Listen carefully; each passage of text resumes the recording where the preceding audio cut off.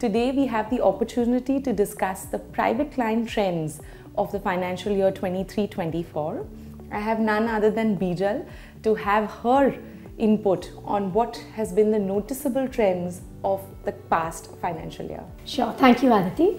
So if one had to sum up the past year, I think there have been 2 or 3 noticeable trends. One is the rise of residency as well as pre-immigration planning.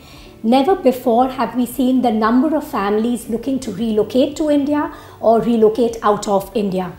And there are a number of stats which have shown that the number of families really immigrating has only increased. The second is emphasis on structuring of the family office. From the pandemic itself, the need to grow the family corpus has never been much stronger.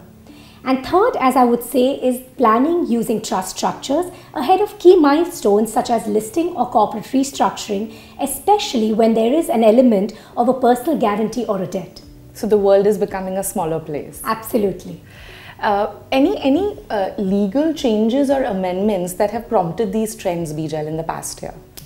So one, I would definitely feel that non-legal or non-regulatory would be the fact of the growing wealth in India itself, wherein India does seem to be a very promising jurisdiction for creation of wealth. Sure. Other than regulatory changes and the first approval of the GIFT City, there has been little on legislative change.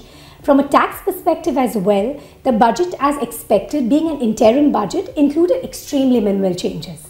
So the myth or the misnomer that tax is the driver for succession planning exercise is officially being busted. Absolutely. Great. And Bijal, if one was to learn from the past year, what do you think are the typical rookie mistakes, if I can call it that, that will help us avoid those issues in the coming year? Yes. So I guess the rookie mistakes would be, well, without generalization too much. I feel there are a couple of things that come to my mind, immediately. One is to keep the plan simple. Yeah. At times to facilitate varied scenarios or potential legal changes, over-engineering the structure can lead to a complex structure that the family may find difficult to comprehend. Second, I would say, is keep this plan flexible, where it should always allow some leeway to improvise. The third is perhaps the most important of them all, is to start. Very often the family keeps thinking and over-engineering when to really begin, and which is where you never land up having a succession plan. Awaiting for the right or perfect time to implement a plan often leads to unfavorable situations where there is no plan at all. A stitch in time, as they say. Absolutely.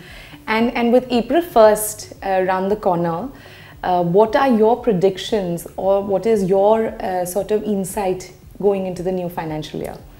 Well, if I was to crystal ball gaze into 2024-25, I would imagine that the focus on wealth creation as well as wealth preservation shall continue.